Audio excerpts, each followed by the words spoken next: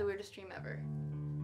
I was in a warehouse and there was this guy, he was a maniac in a yellow suit, and he was chasing me, and it's like no matter what I could do, I just couldn't get away.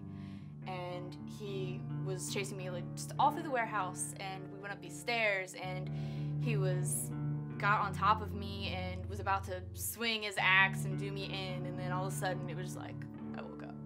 Wow, that's awful. Yeah, it was so scary. You need this more than I do. Thanks. You alright? You look shook. It was just like one of those dreams where it was just so real.